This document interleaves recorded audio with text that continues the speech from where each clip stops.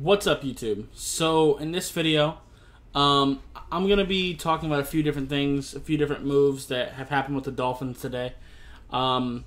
So the primary thing is we signed a defensive back, Elijah Campbell. I'll talk about him in a moment. But before we get into that, we have waived cornerback Jamal Perry, which I'm not that surprised about, and Malcolm Perry, our receiver, has been claimed off waivers and is now headed to the New England Patriots. So that's unfortunate, but it is what it is. I mean, when you put people on the waiver, shit like that's going to happen, so it is what it is. So anyway, I watched some film on Elijah Campbell because I really, honestly, had never heard of him.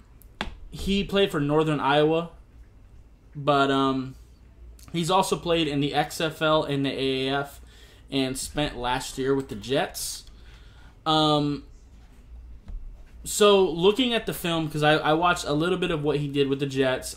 I watched some film from the XFL and the AAF that I was able to find, which was tough to get my hands on. And then I watched some of his college tape as well. So his coverage skills seem pretty inconsistent.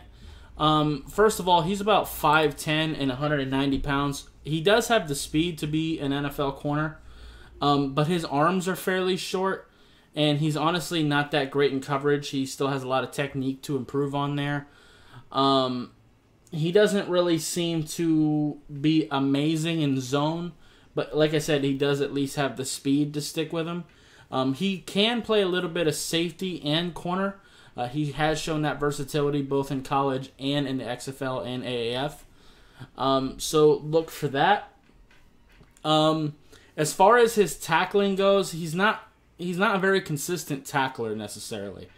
He will come down and boom you. Like, he hits pretty hard, but sometimes he gets a little bit reckless with his tackling and tries to rely on hitting people, and people end up getting away from him. So I would like to see him clean that up a little bit.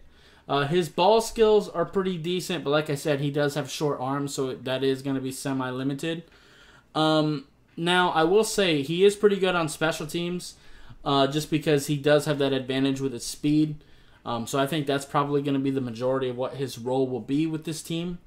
He might just end up being a practice squad guy. I don't know. He is already 26, despite only having 1 year of NFL experience, because like I said, he has gone from the XFL to the AAF.